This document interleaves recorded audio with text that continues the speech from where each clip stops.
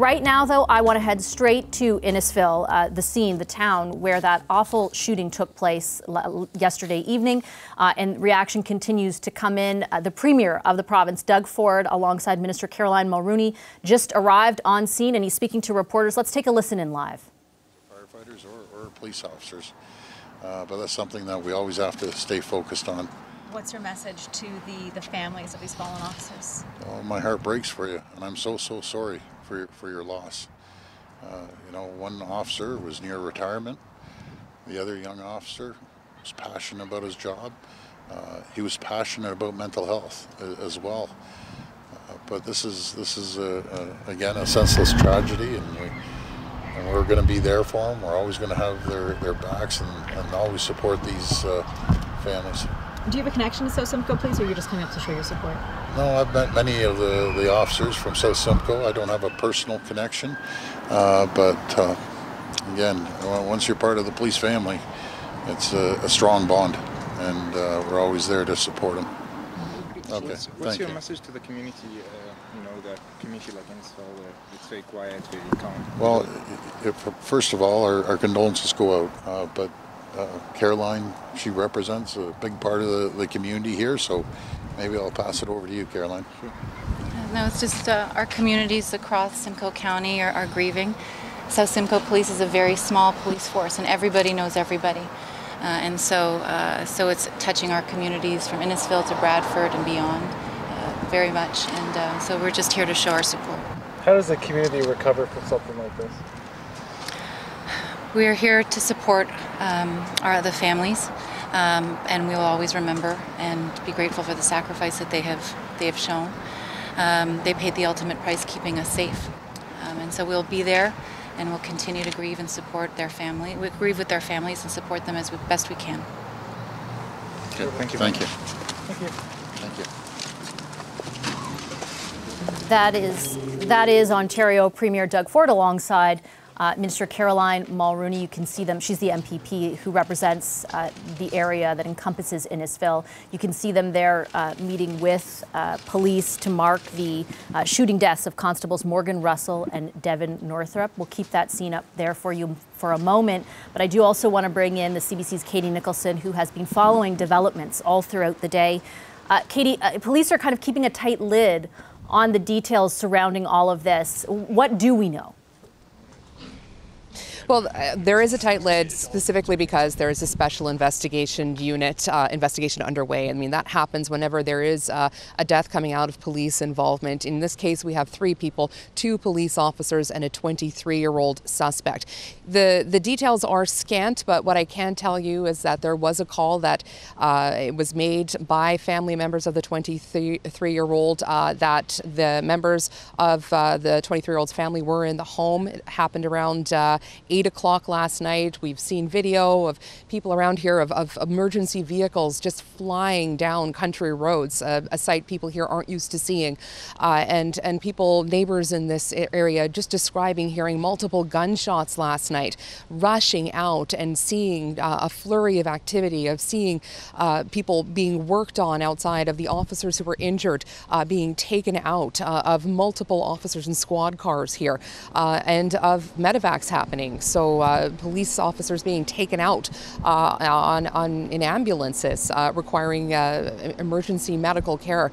And that's really sort of sat with folks here today who are just not used to that, of seeing police tape up in their neighborhood. I mean, there's just this entire block. There's a section here on both sides, and people are sort of looking out their windows. We've seen a couple of people behind us try to bring flowers to the house where the shootings happened, and also drop flowers in memory of the officers at sort of the margins at both sides of this blockade here.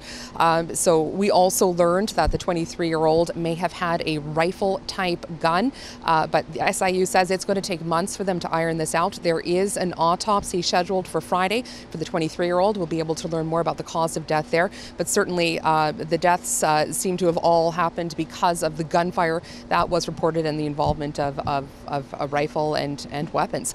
So all of this has to be sort of gone over with a fine-tooth comb. There are multiple shell casings there.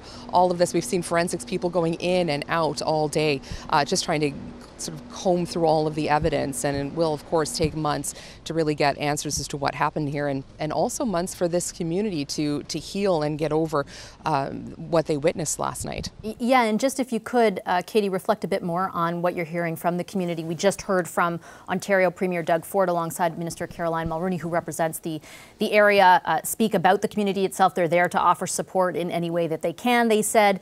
What are you hearing from members of the community? You know, it's funny. I think Minister Mulroney really hit the nail on the head. She said this is a small town with a small police force. People know their police officers, and that's really the sense we have today.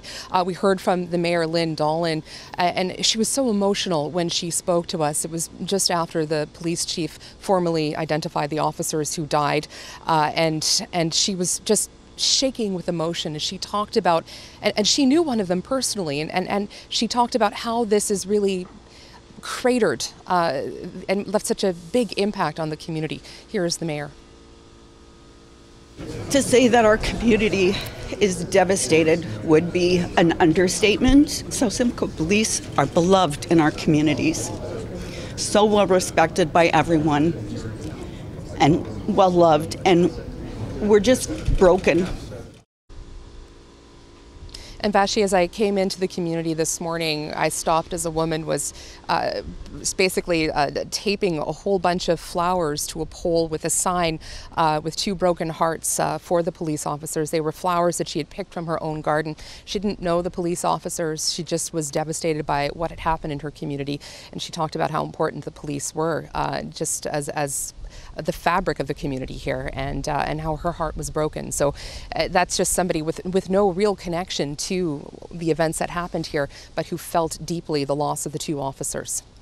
All right, thanks very much for all that information, Katie. The CBC's Katie Nicholson for us in Innisfil. The Prime Minister also addressed the tragedy this morning. Have a listen. I want to begin by taking a moment to offer my deepest condolences to the loved ones of the two South Simcoe police officers killed in the line of duty. I know the families of people who serve are always worried for their loved ones as they step forward to serve their communities, to keep the rest of us safe. And I can't imagine what those families are going through. Please know that we stand with you as families. We stand with all those who step up to serve and protect us all. And we will continue to be there to support those families and their colleagues and the entire community of Innisfil as they mourn this loss. Let's bring in John Brassard. He's the Conservative MP who represents the riding of Barrie Innisfil. Hi, Mr. Brassard. Good to have you with us, though I certainly do wish it were under different circumstances. So do I, Vashi. Let me just start off. We just listened to the Premier and Minister Caroline Mulroney, who just arrived on scene to offer their own condolences and spoke about the sort of tight-knit nature of the community and how it's being impacted. Your initial reaction upon hearing about this, and then what are you hearing from members of the community whom you represent? Well, obviously, Vashi, it's a sad day, and it's a day that we're sadly reminded of the dangers that police officers face every single day. I think when you look at the raw emotion, not just the police, acting police chief Van Dyke this afternoon, Mayor Dolan and others, I think you get a real sense of the profound loss. Sorry. No, not at all. I understand. And Caroline hit it on the head when she said that, this is a small police service. This is a police service that has led not just in police enforcement, but in community involvement around the communities of Innisfil and Bradford, West Gwillimbury. Somebody somewhere in each one of these communities has a connection to each one of these officers, and if not these officers, by extension, to their families. So this is going to have a deep impact in our communities, and it's going to be felt for the days and the months ahead. Yeah, I thought today as I was listening to some of those comments that the exact same thing jumped out at me when Chief John Van Dyke said that he went to college, police college, with Constable Russell, right? It just sort of underlines